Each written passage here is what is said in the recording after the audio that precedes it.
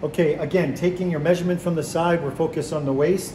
The waist is the innermost pinch point on the upper body torso, and for men, it'll be about 1 inch below the belly button. For women, it'll be about 1 inch above the belly button.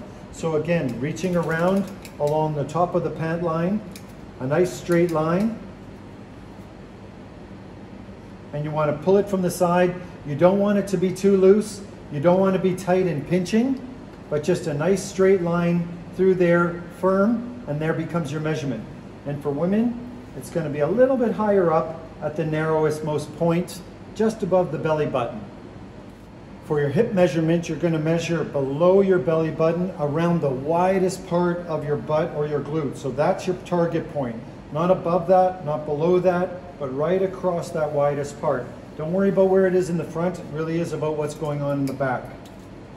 And all you do, again, take it from the side, take your tape measure right across, landmark it right at that wide part of the butt, and that becomes your measurement there. And that's your hip measurement.